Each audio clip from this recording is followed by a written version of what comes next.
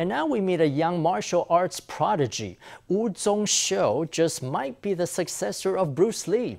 He holds the Guinness World Record for the most gold medals at the youngest age. Wu started martial arts after he was diagnosed with a hyperactivity disorder.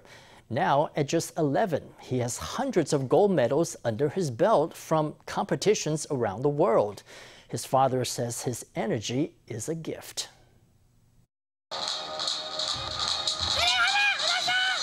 His face is set with concentration, his breath is controlled.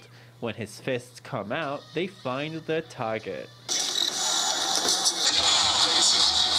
Tsung-hsiu's graceful frame launches into a flying somersault, then kicks up a whirlwind. This little martial artist is just 11 years old, but he's already an old hand at martial arts tournaments in Taiwan and abroad. With 315 gold medals to his name, he's won the Guinness World Record for the most gold medals at the youngest age.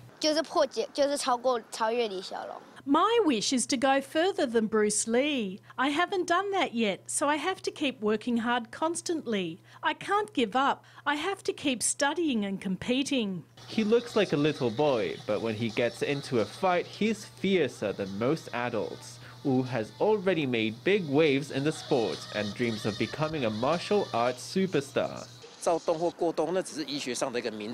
Hyperactive is just a medical category. I think that is his gift. He has more energy than other people. If we make good use of it, then good things will result. Wu's journey with martial arts began in early childhood when he was diagnosed with hyperactivity disorder. That worried his father, but after a chance encounter with contact sports, they found martial arts could help their son focus. Now that worry has dissolved in the joy of sports and the satisfaction of each day of training.